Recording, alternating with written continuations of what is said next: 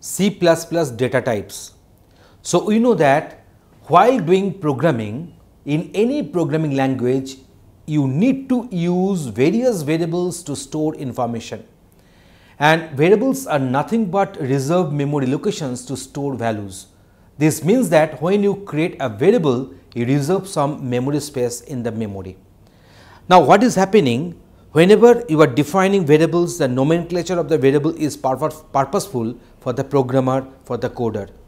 But when the program will be executed, then there will be no trace of these variable names. Against each and every variable, the memory space whatever is going to get allocated, that will be the main issue during the execution.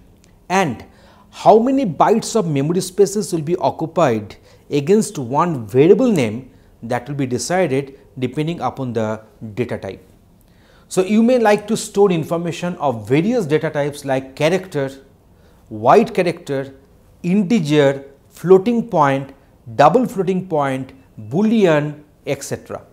Based on the data type of a variable, the operating system allocates memory and decides what can be stored in that reserved memory locations.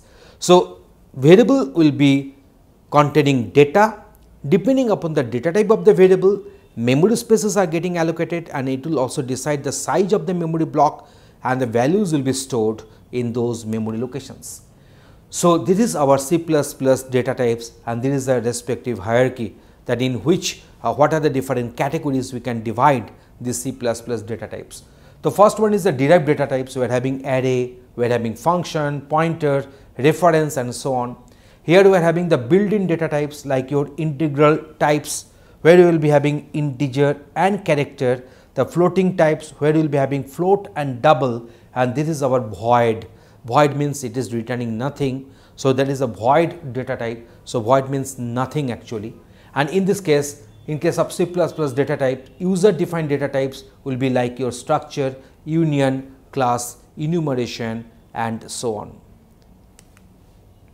C++ offered the programmers a rich assortment of built-in as well as user-defined data types. Following table lists down the 7 basic C++ data types whatever is available.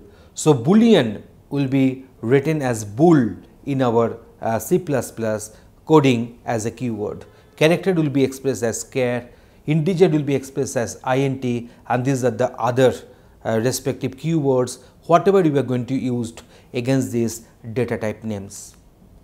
Several of the basic data types can be modified using one or more of these type modifiers. So we can have this one signed, we can have signed int or unsigned int. So this is the type modifier in that case. So we can also have the unsigned, short and long. In case of signed int, we can go for some explanation on this. We know that in case of integer data type, that slide will be coming next. We are going to allocate 4 bytes of memory spaces against the integer data type variable. So 4 bytes means 4 into 8, 32 bits. In case of signed int or signed integer, the first bit will be reserved for the sign. If the bit is 0, the number is positive. If the bit is 1, then the number is negative, because it is signed integer, and rest 31 bits will be holding the magnitude part of the number. But in case of unsigned int, all the 32 bits will be holding the value for the number. So in case of unsigned int, we cannot express any negative value. So short and long are the other type modifiers. So here we are having the respective types. Here we are having the typical bit width. So it is 1 byte means 8 bits. In this way you can easily guess, and here there is a typical range of the values. So if you consider character, so it is occupying 1 bytes of the memory space against those variables which will be having the type character, and it can be extended, the value can extend from -128 to +127, because 8 bits can have 2 to the power of 8, that means 256 number of combinations. So from -128 to 0 and then 0 to 127 plus 127 is the total range. So, in this way if you go on calculating, we are having 256 number of combinations. Otherwise, if you consider only the positive part, only the positive representation, that is unsigned, it will be ranging from 0 to 255. Again you are going to get back your 256 number of combinations. So, in this way we are going to get this. We are having one data type, that is a bool data type, and that will be also occupying 1 byte in the computer's memory. So, this is the respective list whatever you are having, and the ranges are there and the respective sizes are there. So, here we are having float, that is a 4 bytes, we are having this double, that is 8 bytes, long double 8 bytes, there is a white character, it will be of 2 or 4 bytes accordingly.